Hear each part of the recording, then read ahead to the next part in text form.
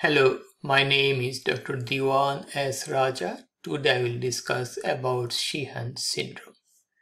Sheehan syndrome, also known as postpartum hypopituitarism, is a condition that occurs when there is a significant bleeding and low blood pressure during childbirth, leading to damage or necrosis or death of the pituitary gland. During childbirth, the pituitary gland may not receive enough blood supply, leading to tissue damage. This can result in the gradual loss or dysfunction of the pituitary hormones like that of growth hormone, follicle stimulating hormone, luteinizing hormone, thyroid stimulating hormone, adrenocorticotropic hormone, and certainly prolactin, which are essential for regulating various bodily functions including growth, reproduction, metabolism, stress response, and certainly lactation.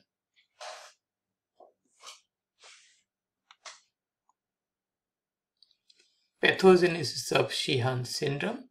During pregnancy, the anterior pituitary enlarges to almost twice its normal size.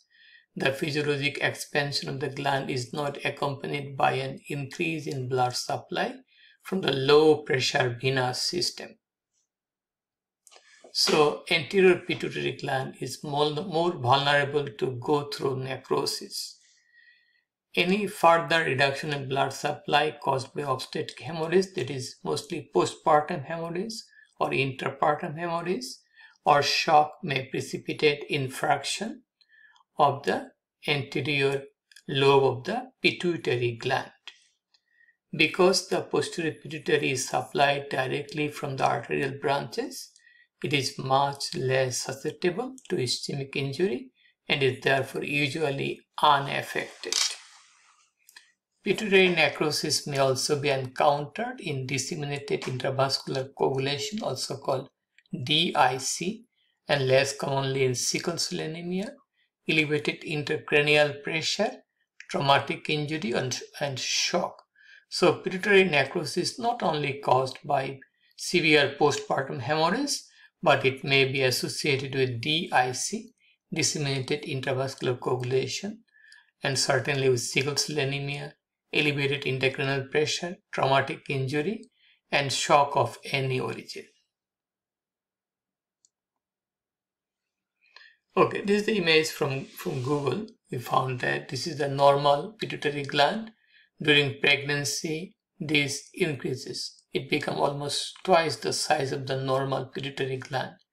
Pituitary gland enlargement, compression of the vascular structure of the pituitary gland with the surrounding bone. Okay. So, what happens? Small sella tarsica size in comparison to that of the enlarged pituitary gland. There may be some genetic factor suggested antigen autoantibody. That is also another theory. There will be anti-pituitary antibodies may develop. If you go there, ischemia, then coagulation abnormalities, congenital and or acquired. This may happen. The blood supply to the pituitary and the hypothalamus. Okay, here mostly the pituitary in this case. Then in postpartum necrosis of the pituitary gland, what happened? Due to excessive bleeding, there will be vasoconstriction and the blood supply to the pituitary will be again compromised due to vasoconstriction. Okay, so what happened? This is the happening. Pituitary gland has gone after postpartum period. It is not present. It should be like this, but it is like that. So we call it empty sella syndrome. Okay, there may be just fibrous band in the sella tarsica. That may happen. So postpartum necrosis of the pituitary gland, we found that mostly anterior pituitary is affected. There will be growth hormone deficiency. Muscle, bone, and adipose tissue do not develop properly. Prolactin deficiency, very important. Prolactin is coming out of the lactotropins. and breast will be atrophied, involuted. Thyroid-stimulating hormone cannot function properly. ACTH deficiency, follicle-stimulating hormone, luteinizing hormone deficiency. So there will be menstrual irregularities. Okay, and there will be dryness of the vagina. There may be dyspareunia. There will be involution of the uterus. So there will be adrenal gland dysfunction, ACTH dysfunction due to lack of blood supply. Thyroid-stimulating hormone deficiency lead to hypothyroidism. Okay, so this is the pathogenesis. Symptoms of Sheehan syndrome: failure to lactate because lack of prolactin. So milk is not produced, milk secretion is not initiated due to lack of prolactin. Difficulty breastfeeding due to lack of prolactin, a hormone responsible for milk production. Repeat breast involution. Menstrual irregularities, involution of uterus, and infertility is common. Absence of menstruation, that is amenorrhea, or irregular menstrual cycle may occur. Fatigue and weakness due to deficiency in hormone that regulate metabolism and energy level. Low blood pressure, this can result from lack of adrenocorticotropic hormone, which stimulate adrenal gland to produce cortisol. Hypothyroidism and adrenocortical insufficiency is also an accompaniment to the other symptoms, because almost all the anterior pituitary hormone will be lost. Hypothyroidism and adrenocortical insufficiency, hair loss, failure to regrow, shape pubic or axillary hair.